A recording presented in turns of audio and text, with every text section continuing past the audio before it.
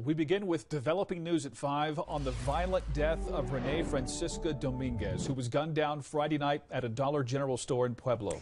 Tonight, those closest to her say she cried out for help days before she was murdered, afraid of her ex-boyfriend.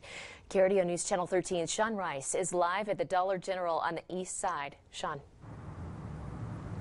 Yeah, Bart Heather, a memorial is still very much visible for the Pueblo woman beloved by all she worked with. Her friends tell me she feared for her life, going as far as attempting to check into a safe house a day before her murder. Renee Francisca Dominguez had a special phrase of affirmation with her 6 closest friends. Love you, I got you, boo. A special bond between women who admit Renee had her spirited moments, an adjustment for some. Once you got used to her and got to know her, you loved her, and there was no going back. There was no turning back. It's like, Renee, once we love you, that's it. It's just over, you know.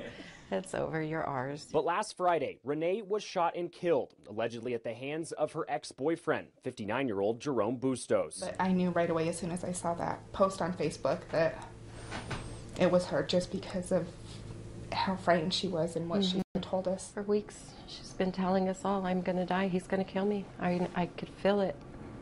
You know, we'd be driving her home, we'd be outside from the clinic and be like, he's here, he's somewhere, we could feel him. According to court records, Dominguez filed a permanent restraining order against her ex-boyfriend in early November. Then, 2 days later, she filed for a civil protection order. In the 6-page protection order, she stated she went into a fetal position during an argument. She stated he then started wailing on me with a closed fist.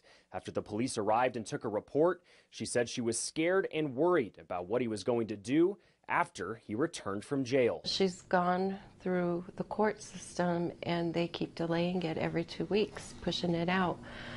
And in our mind, domestic violence is one thing, but when you're choking someone, that's attempted murder. Calls to the office of County Judge Roberto Silva have gone unanswered, but the changes these women seek surely will not. They need to have, okay, this is serious. He is really after her and harassing her. This is more important than just catching him breaking the restraining order. Renee will always be remembered for her daily breakfast of Red Bull, Tajín, and blue Sour Patch candies. And one day, Renee's closest friends long for the day they too will see her again. Her thing was always, I got you, boo, I got you, boo. And we just want to know, let everybody know that she did not die in vain.